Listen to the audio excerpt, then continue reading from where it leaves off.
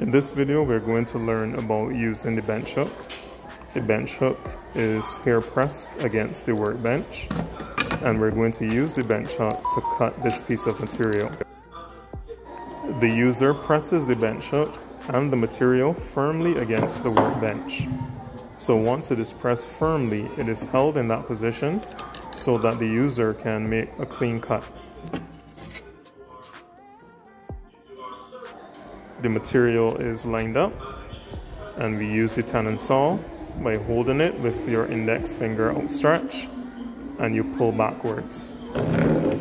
So you make smooth cuts backwards, and you cut slowly, going forward and back.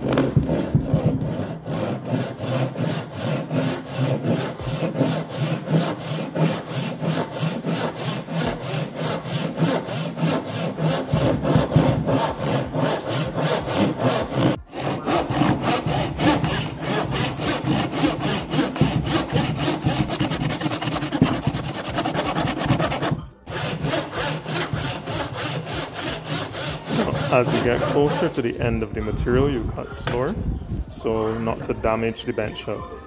So in this way, I have cut off the edge of this piece of material using the Tenon saw.